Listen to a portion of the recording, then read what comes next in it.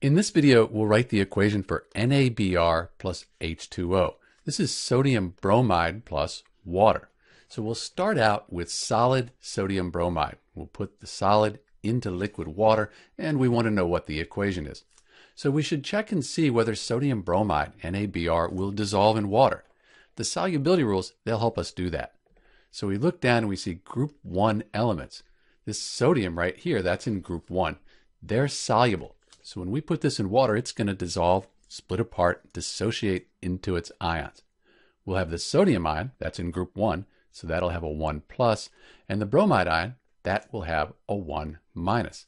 So we'll have Na plus, our sodium ion here, plus the bromide ion.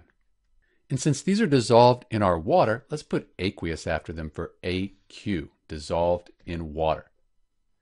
So this is the equation for NaBr plus H2O. Sometimes you'll see the water put above the arrow. So that's another way you can write the equation for NaBr plus H2O. Sometimes you'll even see water placed in the products, but since we wrote aqueous, we're saying that these are dissolved in water. So this is Dr. B with the equation for NaBr plus H2O, sodium bromide plus water. Thanks for watching.